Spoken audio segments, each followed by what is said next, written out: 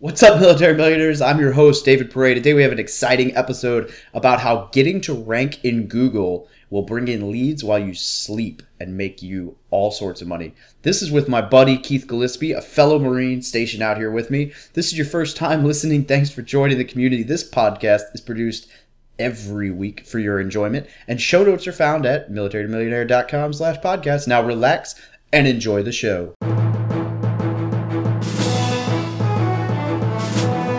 You're listening to the Military Millionaire Podcast, a show about real estate investing for the working class. Stay tuned as we explore ways to help you improve your finances, build wealth through real estate, and become a person that is worth knowing.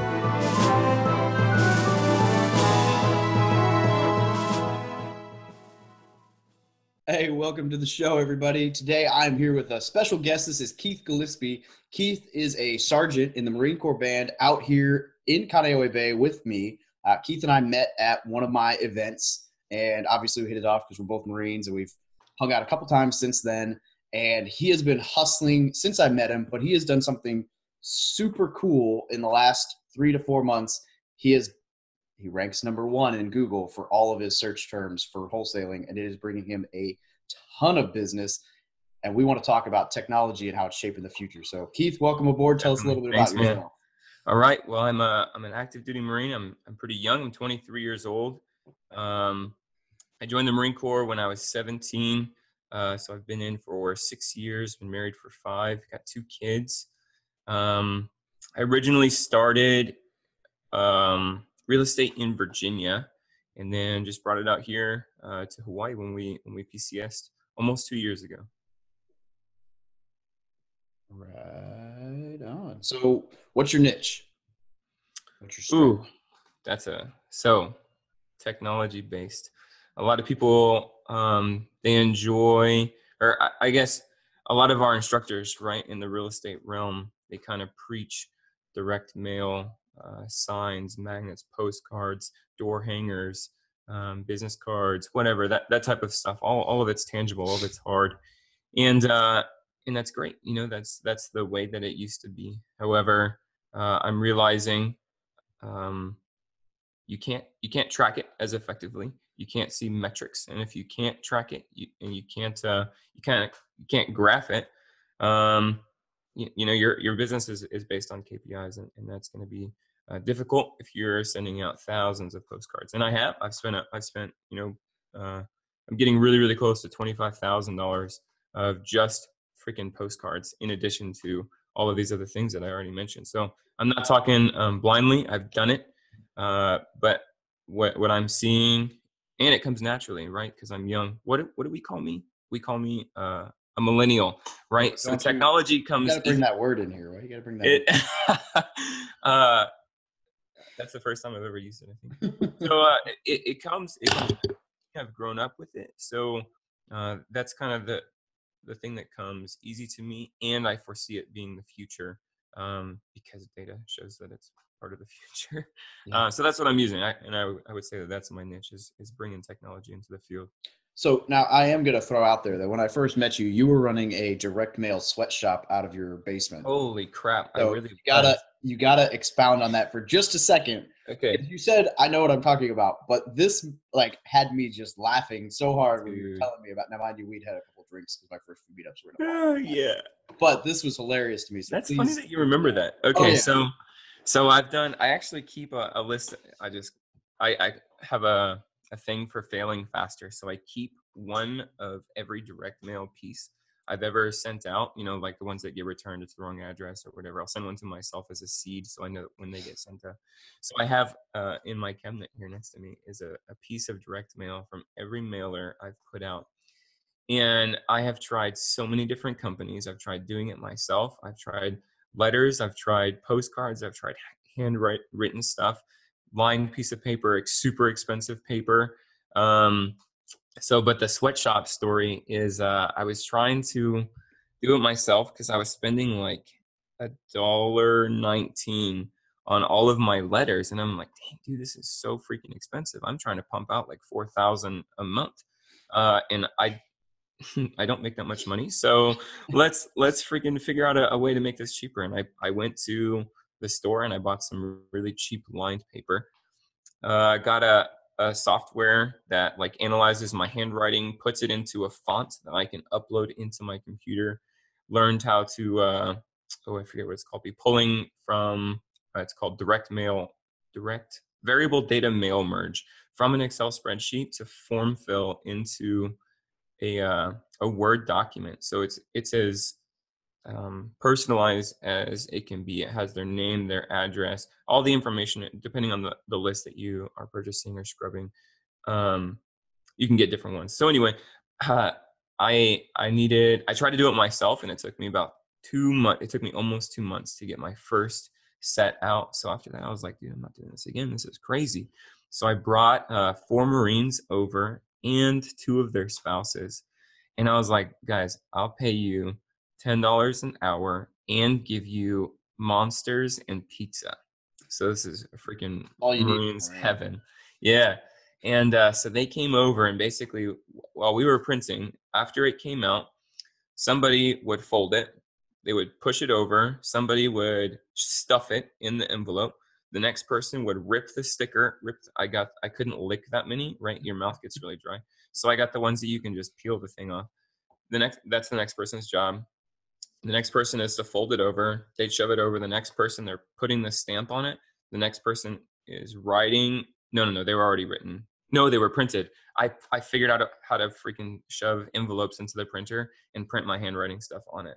Awesome. So they already had the address and everything on it. So as soon as that person put on their on the stamp, they would stuff it in the box that I would drop off at the post. It was terrible. So I had these Marines and their spouses over for probably like 8 hours, 6 or 8 hours. I had to buy pizza twice and go take a break to get more Monster. It was miserable. I did that twice. I've never done it again. After that, actually, I can honestly say I've outsourced it completely. I've never seen it until it's in the mail. After that, because that was a good learning experience where you just simply can't do this. There's not enough time, and there's definitely a higher and best use of my time as a business owner than freaking peeling some stupid envelope. How many do you think you got out? I'm curious. Do you know? In total? Well, in that like 8-hour window. How many? Oh, we finished the whole campaign. It was almost 4,000. I mean, that's awesome. And for what, $60 an hour? That's not terrible at all. We were going lightning speed. Yeah. I love it. That's so crazy. And it was significantly cheaper. Yeah. But what's crazy to me about that is that I don't think you would have gotten started on the drive for technology without that. I mean, you might have known somewhat. But no, you're absolutely right. Burning out on that was like 100%. There's got to be a better way. Yep. So then the next time you and I sit down, it's like Christmas time here in Hawaii. So we're doing what you do in Hawaii, where you're in board shorts, flip flops, hanging out front of a burger shop for meetups at Christmas time. Because my family was out of town.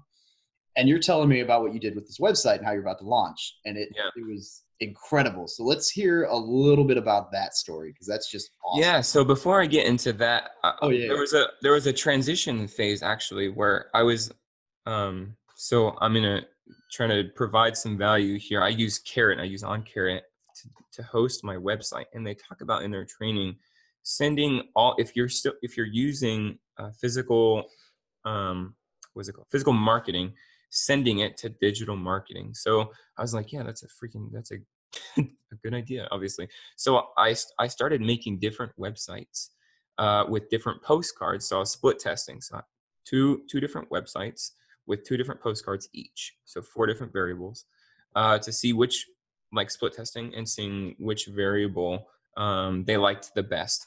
And it ended up being a massive waste of money, but that is by definition what a split testing is. If you have 4 variables, 75% of it's going to be a waste. 20 principle. Yeah. And so I was sending postcards out, driving it to these different websites. Carrot outperformed the other website, like literally thousands to 1. So I dropped that after like 3 months of doing that. That's when I started talking to you, and I was like, all right, I'm convinced that Carrot actually is the best converting website. I get more clicks, I get more conversions. More conversions equals more money. Absolutely. So I was like, I'm all in with this Carrot website. I'm going to like really, really hit it hard with content, going through each page, like nitty gritty, changing, categories, titles, tags, metadata, the freaking pictures, like this is a little ninja tip, going in and naming your picture before you upload it to your website. Simply naming your picture rather than having it be, like 1CED72, whatever, like that's a bunch of crap. Rename that thing to whatever keyword you want to be ranking for on that page. Throw it up there and it's going to help you.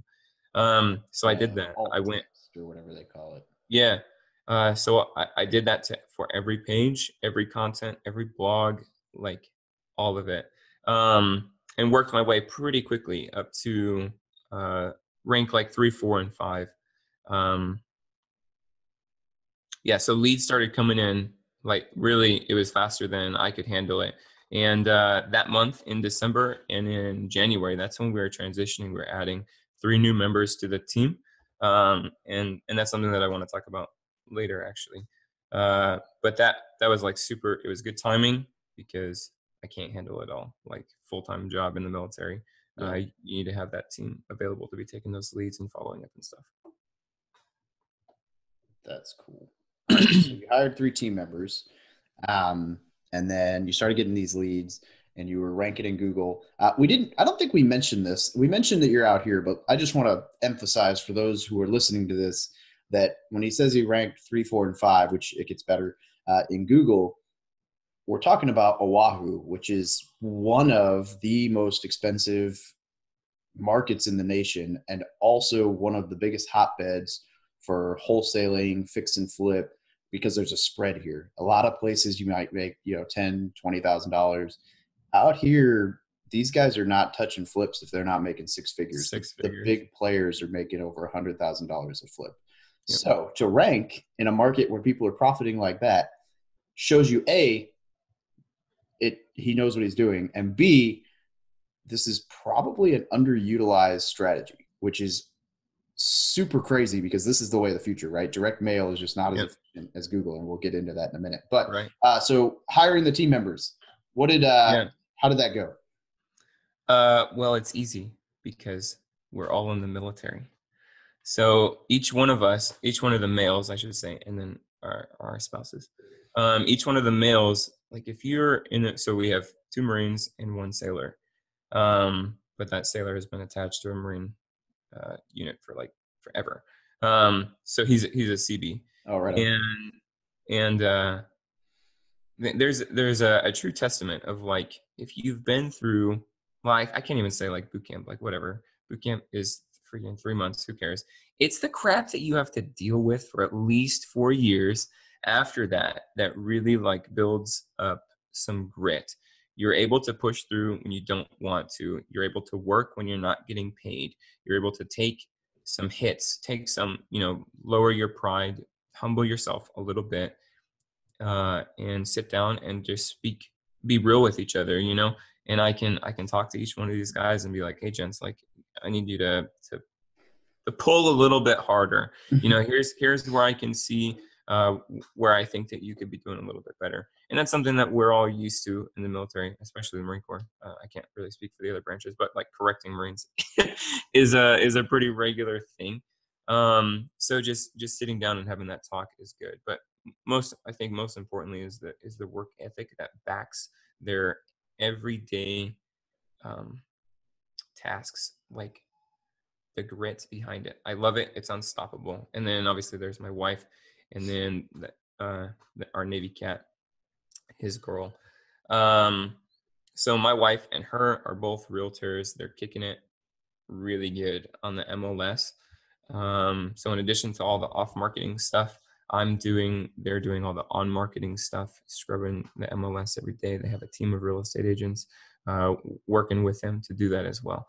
But having this team, we divide and conquer with a unified vision.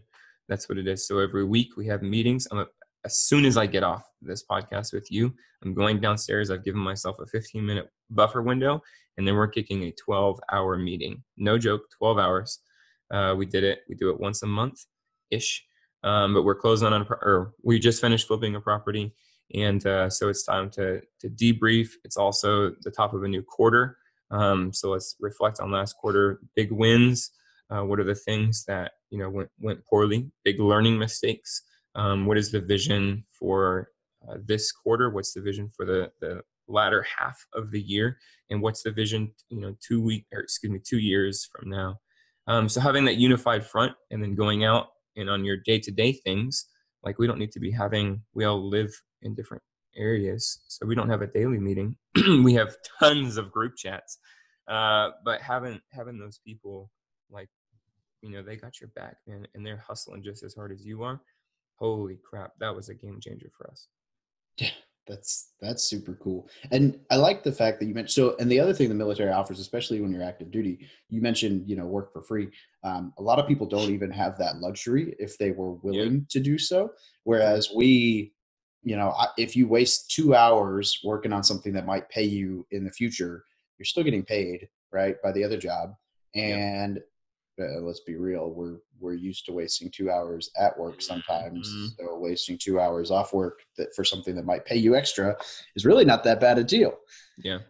All right, so you hire these guys, you mentioned the agents. I think that's a really brilliant setup for those of you listening who get into like wholesaling, because you'll realize a lot of these leads, they're not going to sell for a price that you could flip, but they will, if they're willing to sell, work with your significant other who's a real estate agent. So that's a huge way to increase their sales and profits. Yeah, exactly. Okay, so you now rank a little bit higher in Google. A little bit higher every day. Seriously? What did you do to start creeping up on that? Because I know you're chasing someone down. And how has that one little like how big of a change is it going from, number 4-3 to where you are now? All right. So when I was I've been number 3 now for quite a while, and that's really frustrating, right? So you're like, there's a part of me that's like, this is a blessing. I'm number 3. There's only one person above me who has ranked 1 and 2. So I'm getting a lot of traffic. If they click on his site, more than likely they're also going to click on my site. But at the same time, I'm frustrated because statistically there's a 20% difference between the two, and I want to be free. I want, and let me clarify what I just said. He has 1 and 2, and I have number 3. The sum of these against this is a 28% difference. So there are 28%. That's a lot. That's a lot of leads that I'm missing out on because they see him as a credible, dominant, authoritative person who is providing value. He's doing great. He's a good friend of mine. But at the same time, I live here. He doesn't. Yeah. So I'm going to flip that crap. So as soon as I jumped and I went from number 3 to number 1, the phone was ringing off the hook. The first day, 2 wholesalers had called me. So I'm pretty much, we're getting on average, like just about 3.5 leads a week. That's pretty normal. And to be honest, that hasn't changed much. It may have gone up, but once again, I only got the first rank just recently, not long enough to really track my KPIs and the leads coming in, the conversion rate for those leads and stuff. But in addition to that, I should say, I have limited keywords that are 1. I still have some that are 2 and still have some that are 3 and still have plenty down here. But the ones that I really want are now 1, 2, and 3. And these 2s and 3s are like very quickly becoming 1s and 2s. And then the 2s are becoming 1s. It's really like I'm picking up pace in Google. And soon enough, I'd like to be launching in different markets, in California, in Ohio, in Washington, Alaska, that type of stuff. And as soon as I become a dominant player, like in the what do we call it, nationwide, like real estate, like big fish players, holy crap, I'm like, don't freaking mess with me. I'm coming. To remind you that we were friends before you were there. That's what I'd like to do. I mean, that's where I kind of see this going because the momentum is building very quickly. It's been like 3 months, 4 months.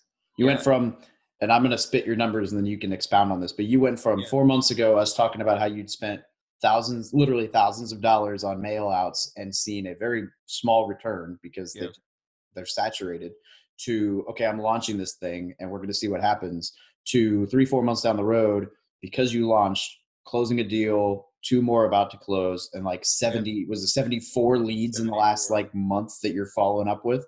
And that's not even including what your wife's working. I mean, that's in 3-4 months time, and you only just hit number 1.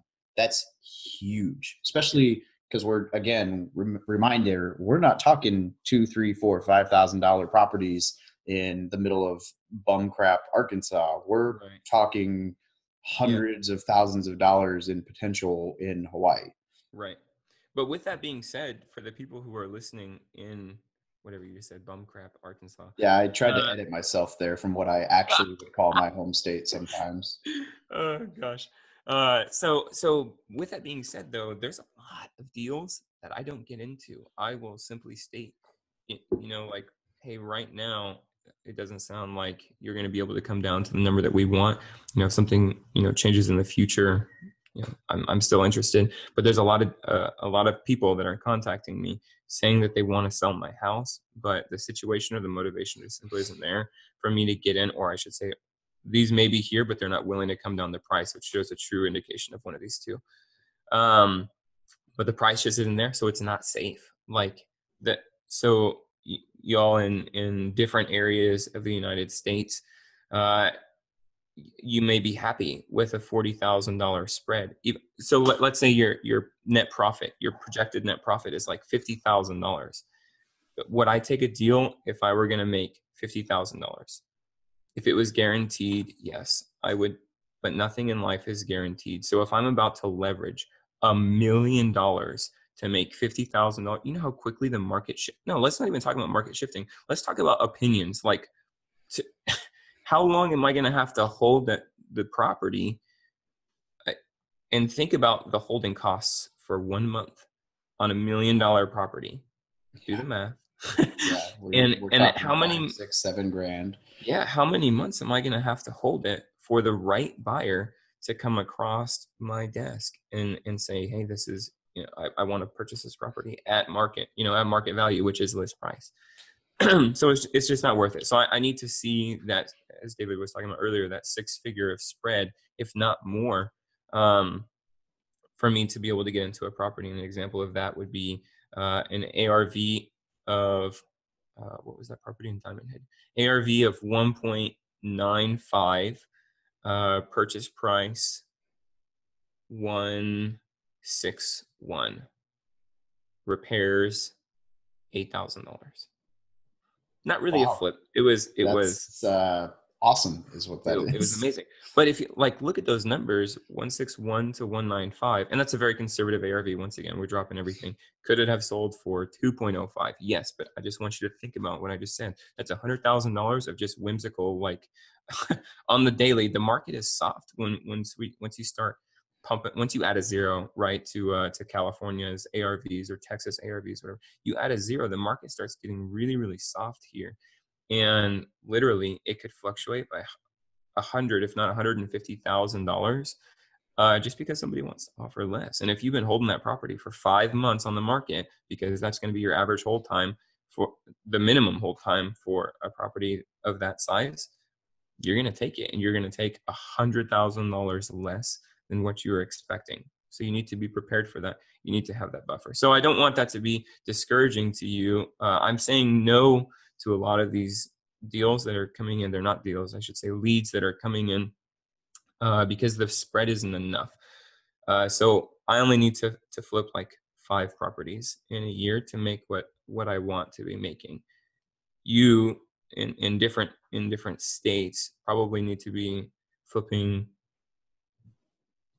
15 properties to be making what you want to be making. Could I flip 15 if I wanted to? I don't think so. Can you flip 15 if you wanted to? If you do this, if you bring all of your data, if you will, online, your marketing online, you're tracking your KPIs online, you're sending traffic online, it's going to benefit you a lot more than it has me. Another way that maybe you don't understand, because Oahu is very much behind the times when it comes to technology. Like, people literally have flip phones and don't have emails. They have boxes on the backs of their computers. These are all normal things. That blows my mind, right? Because the oldest computer that I remember is Windows 95, 98, one of those two. I was like a small kid, like playing with a floppy disk. I barely remember these days, but people like legit, maybe they don't have a Windows 98, but they have an old computer and an old monitor, and that's pretty normal here. So the technology, it hasn't really hit in Oahu, and I'm kind of on the tip of the spear. Get it? Marine Corps. The leading. I'm on the cutting edge of technology when it comes to Oahu. However, all this stuff is already there on the mainland. So if you get into technology, it's going to hit like that. You're going to become successful like that. With that being said, it's not. I shouldn't say that, actually, because it took me 1 year and 8 months to get where I am in the SEO realm. And that was just me doing it until December of last year. Actually, I'm still just doing the marketing and the I don't know, the nerdy stuff on the computer. The other guys are taking stuff off my hands when it comes to following up with leads and things like that. But it's only been me online doing for a year and 8 months doing the SEO and stuff. I wasn't outsourcing it. I'm pretty slow. I'm working, 12, 14-hour days is pretty normal for me.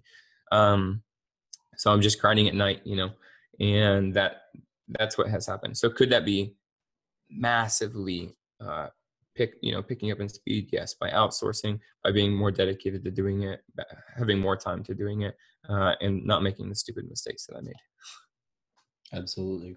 But nonetheless, the beauty is that you now have, so now that you rank, once you rank, it's not, I mean, you still have to maintain, but yes, it's not like direct mail where you have to sweatshop your way through a Saturday to find more leads. Exactly. You can go to sleep and wake up and have a lead, which is super cool. So I think long-term, the efficiency that you have built is going to pay off massively, especially when if and when you transition out of the military and have time on your side.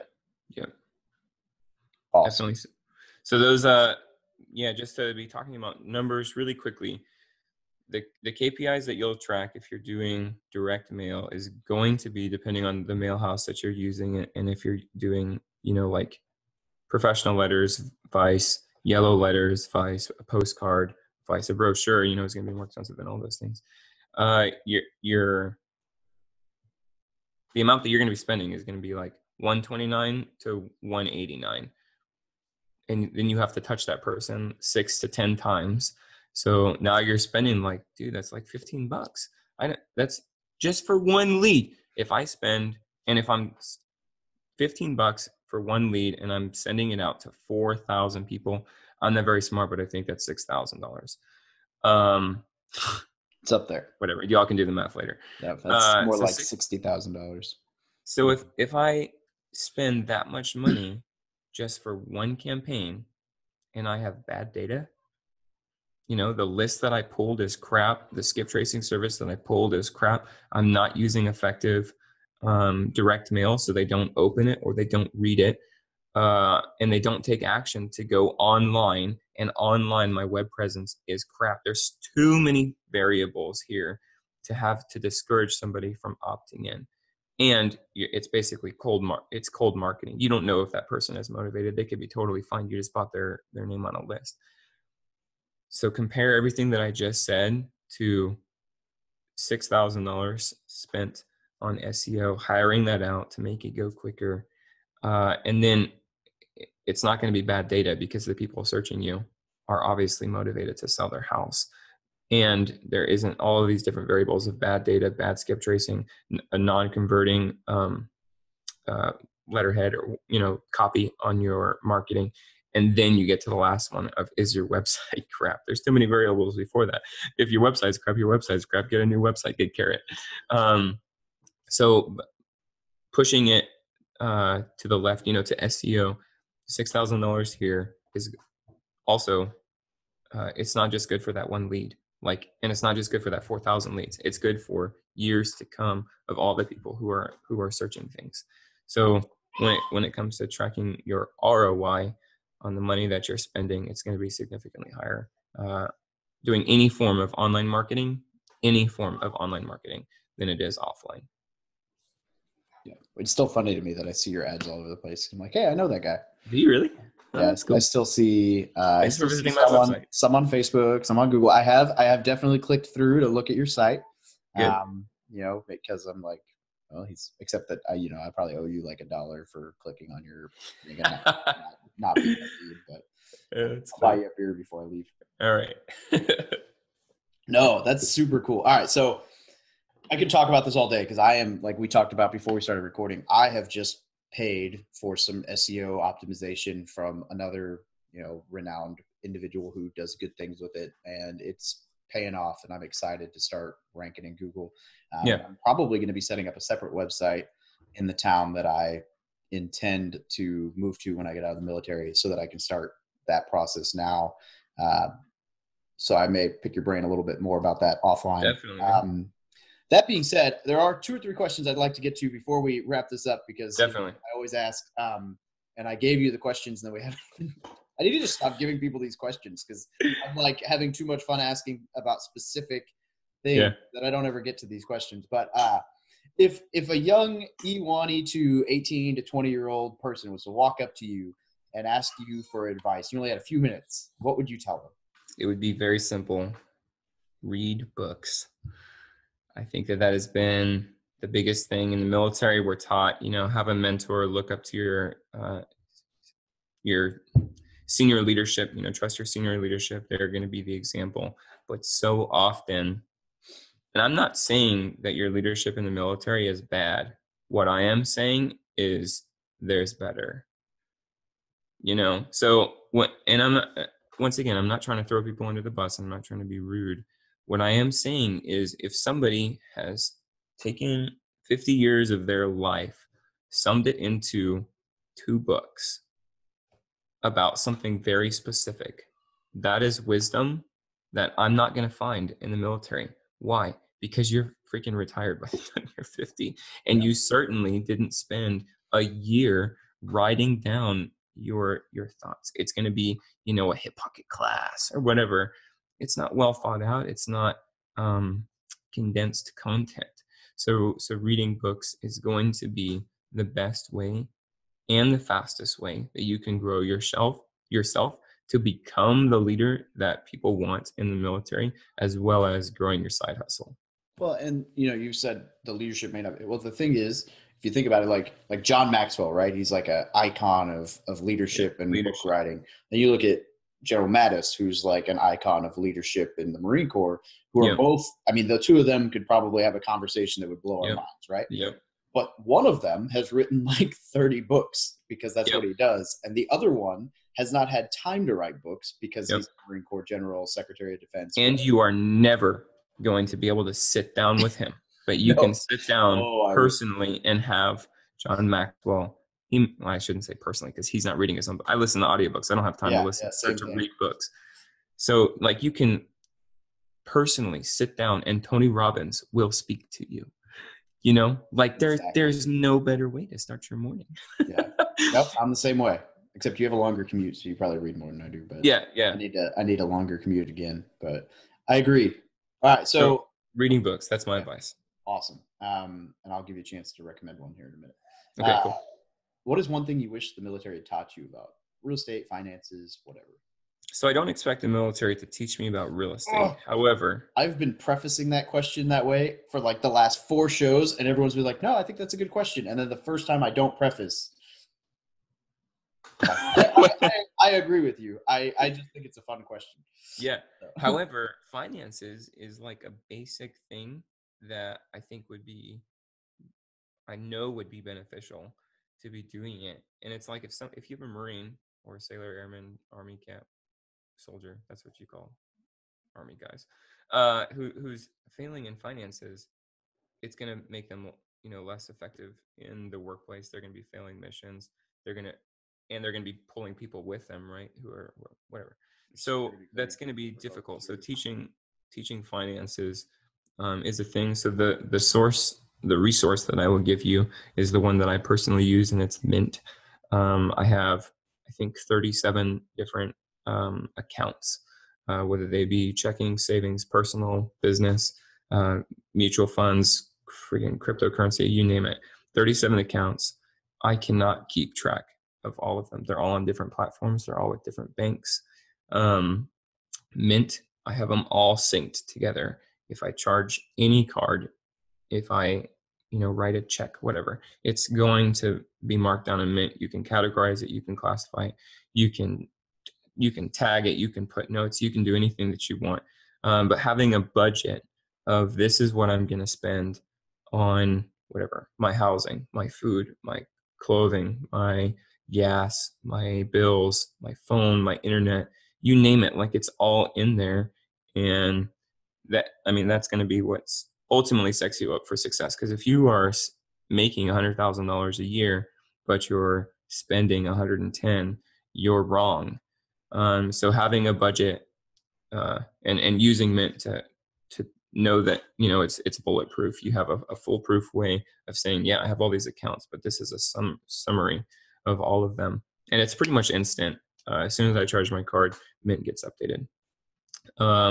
So that's something that I think should be almost like forced upon us in the military. Like everyone's gonna have a Mint account, and then at that point, whatever, if you decide not to use it, that's on you, and you can come to me when your finances are jacked up. But at least setting Marines up for success and saying, have this account, create a Mint account, attach all your accounts to it, and create a budget. That way, 8 months from now, if you're having issues, we can see your tendencies on each month, and we can kind of diagnose and create a plan of action to correct that. Yeah, I use Personal Capital, which is a very similar platform. Yep. And yep. They're both phenomenal. Fantastic. Anything like it. Yeah. The only reason I still use Personal Capital and haven't really messed with Mint is because I already set everything up. So it's like, yeah. Yep. They're both, I hear great things on both. All right. So I think we already covered what makes your method of investing unique, because nobody does what you're doing. But let's go to the one resource, book, course, website, whatever that you would recommend for anybody getting started. If you haven't already read Rich Dad Poor Dad, which is pretty much what gets you, every real estate investor that I have ever met has read Rich Dad Poor Dad. It's what turned me on to real estate investing when I was 19 years old. I think I was 19. As soon as I read it, I immediately got hooked on Robert Kiyosaki, read the rest of his books, joined his coaching, his training, joined Fortune Builders, and just a slew of everything came as a result of that over the last several years. So Rich Dad Poor Dad, if you've already read that one, there's, look at that, business call right now. I know. I'm sorry. That's okay. I needed to cut this short. I didn't know. See, the thing is, it rings my wife's phone number as well, so she just picked up. So if you have already read Rich Dad Poor Dad, so Robert Kiyosaki is a super phenomenal writer. He genuinely, he's a very good writer, as well as has a lot of knowledge and wisdom and experience in the real estate industry. So read his books, and then anything that is Tony Robbins. I'm like a massive Tony Robbins fan, and I would venture to say I've read almost all of his books, probably like 90% of his books, and his courses, his classes, his blah, blah, blah, blah, blah. I've done it. I love him. So those are the two people that have grown me faster than anybody else. And the difference between like these two and the next, 40 other authors, or it's significantly larger than 40, but there is a massive difference between, I've read a lot of books. I love reading books. However, those two really, really set me up for success. Right on. All right. So because I know that we talked too long before I started recording, so you're going to not have your 15-minute buffer. Where can people get a hold of you? So if you want to check out my website, you can search Sell My House on Oahu. If you want to see how good my SEO is, think like you want to sell your house on Oahu. Type something into Google and I'll show up. But the name of our company is Crown Properties, and Crown is spelled like Old English, so it has an E at the end, CROWNE Properties. But it's going to be fairly easy to find us online. You search anything, it's going to come up. Crown Properties, sell my house on Oahu. That's awesome. That's a good feeling because like for Instagram now, people will ask me like, what's your handle? You know, I'm going to follow you. And I'm like, oh, just type in the word from MIL. They're like, huh? I'm like, yeah, I'm number one. Just type in from Mill. And it's a good feeling to know, like, you know, you can type the same thing into Google and I'll pop up, and it's no longer like, okay, it's www. Yes. Oh man, that's such a good feeling. Go type this in. And so that's cool. Awesome. Well, hey, I'm going to let you get to your 12-hour. 12 hours, dude. Doing it. But I am going to tell you before I stop recording that my last meetup's on Tuesday and you should come. Okay. Good deal. And then we got to catch up before I leave. So. All right. Excellent. Thank you very much. Thanks for your time, David. Appreciate it, brother. Thank you for listening to another episode about my journey from military to millionaire. If you liked it, be sure to visit FromMilitaryToMillionaire.com/podcast to subscribe to future podcasts. While you're there, we'd love for you to rate the show, give us a review on iTunes. Now get out there and take action.